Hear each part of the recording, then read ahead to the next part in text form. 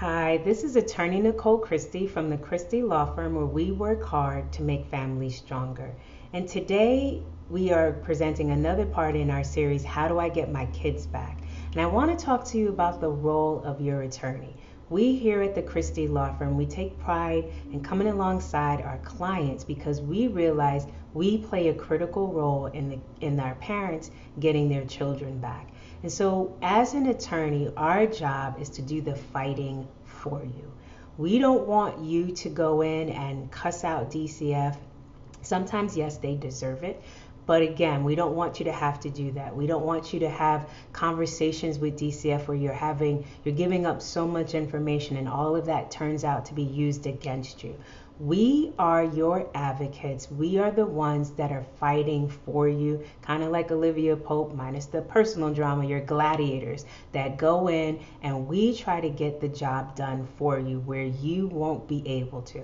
And starting over. Starting over.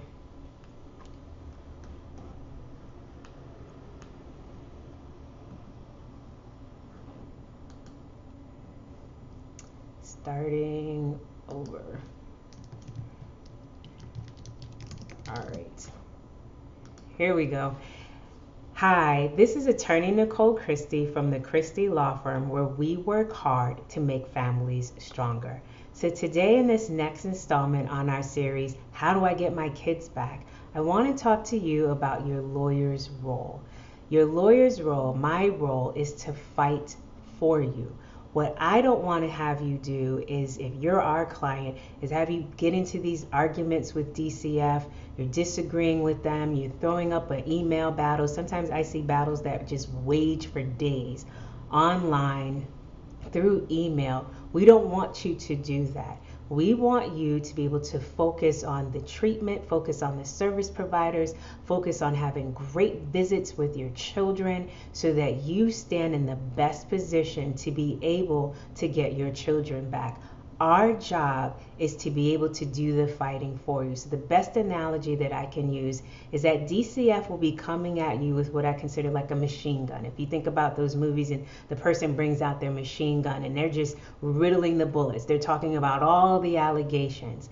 When you are doing everything possible, you are cooperating, you're doing your services, you're visiting with the kids, you don't miss a beat, you give us a machine gun. And when we get to shoot back, a court's saying, hey, listen, DCF, I don't think you have as strong a case as you think, because you as parent, your bullets are bigger and stronger when you are the parent who's been cooperating. DCF doesn't have an arbitrary right to take your children, but if there is a concern of abuse or neglect that places that child at risk, that's when their bullets gets a little bit stronger. But you eliminate that, they're not as strong as when you, the parent, the biological parent, the legal guardian, when DCF messes with your rights as a parent and you do what you need to do, your bullets are even stronger.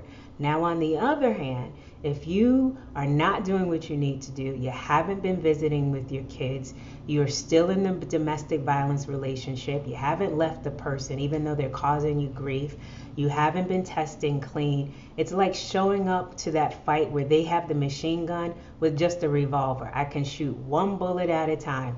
That's not helpful. That's not going to give your attorney the tools necessary. You give us the bullets and we will take care of the rest. There isn't a parent that I've seen that has cooperated and done what they needed to do, and I get involved and I say, listen, I'm just filing a motion.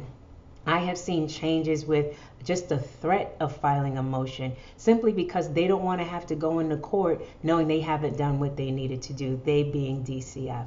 So give us the ammunition, give us the tools necessary, and our job as your attorney is to fight for you so that you're free to do the things that you need to do to focus on getting the kids back.